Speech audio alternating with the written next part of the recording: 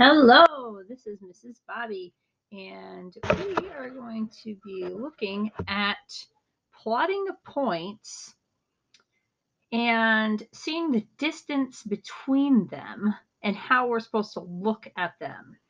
So, first things first, just looking at the thought of here we have line AB.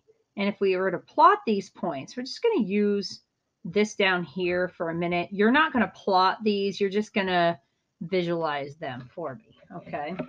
I'm trying to get the glare from above. Let me try that. See if that works a little bit.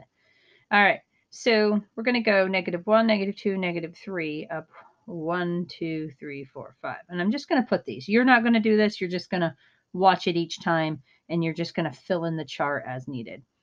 Okay, and then we go 1, 2, 3, 4, 5, 6, 7, 1, 2, 3, 4, 5.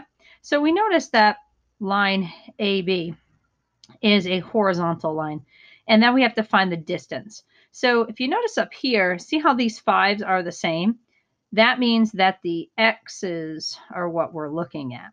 So we have to find the distance between a -3 and a +7. So we got to go 3 jumps here. So that's a 3. And then we have 7 jumps here. So 3 jumps and 7 jumps make a total of, that's right, 10 jumps. So it's kind of like absolute value. How many steps away from 0 a -3 is, how many steps away from 7 an actual 7 is. Together that makes a 10. So we're not really going to fill this proof section out normally, but through the notes so you get a good idea. So notice how, once again, the y values are the same. That means this is going to be a horizontal line again. So it's like +1 down 1, 2, 3, and then over to the -6, 1, 2, 3, 4, 5, -6, down 1, 2, 3. So just make sure I got that right. Yes. And so we have this line. So we know that from this -6 to this solid 0 is 6 jumps, and from 0 to 1 is 1. So 6 jumps and 1 jump makes 7 jumps. So you can kind of see that from here, that that's going to make 7, but it's like the absolute value of a 1 plus the absolute value of a -6 will equal 7. All right. So now if you notice this next one, I'm going to get rid of these so it's a little bit easier to look at. These are the same x's. So that means we're going to be looking at the y values to find their jump. And that means we have over 1 over 2, down 1, 2, 3. And we also have over 2, down 3, 4, 5, 6, 7, 8, 9. Now, if you think about this, they're both the same suit. So they're both the same sign. They're both negative. So we actually can just count these. It's not going to be 9 plus 3.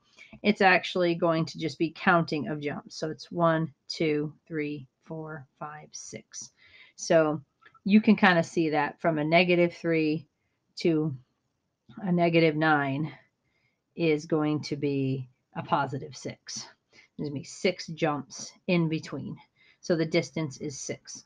Okay, and just so you can see that a little bit, there's that. Okay, but we're not going to be doing any more of this. Even when you do it in class, you're not going to need to know the proof. You just need to know what's there. So if you see the x's are there again, we have a 1 to a 16. So from a 1 to a 16, that's a 15-point jump. So if you think about it, it's like on a number line. And you can think about it like this instead of plotting stuff too. 0, got 1, 2, 3, 10, 11, 12, 13, 14, 15, 16. Here's 16. Here's 1. We can think of it as 1, 2, 3, 4, 5, 6, 7, 8, 9, 10, 11, 12, 13, 14, 15 solid jumps. That's how that is. Now, if we look at this bottom stuff, we actually have a picture that we're looking at. And this makes it a little bit easier because we have to look at what point A is. So if we look at what point A is, we actually have to find its coordinates. So you have A and you have B. So we have our coordinates on each of these. So A, and it's not where the D is located, it's like the corner.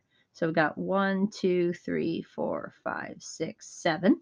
So it's over to the -7, and then it's up 1, 2, 3, 4, 5, 6, 7, 8, right at that corner.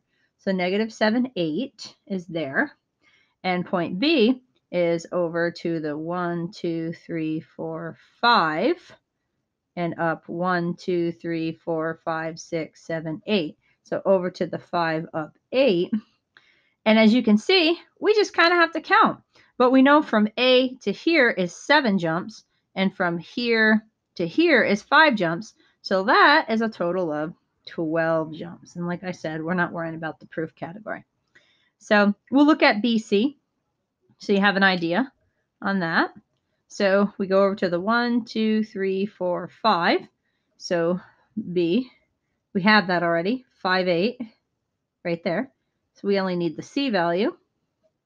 And C is over to the 5, up 1, 2, 3, 4, 5.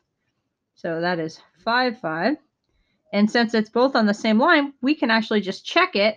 We don't want to say 13 because we're going from a 5 to an 8. So that's only 3 distance of 3. So basically, an easy thing to think about is counting the jumps. But it's from the corner to the corner. So you're kind of going 1 jump, 2 jumps, 3 jumps. And if you kind of think from D to E, you're going 1 jump, 2 jumps, 3 jumps, 4 jumps, and then 1, 2, 3, 4, 5. And you could think, hey, I'm crossing over the axes, so 4 and 5 make 9 jumps. So another way of looking at it. And as always, I love math and Diet Coke.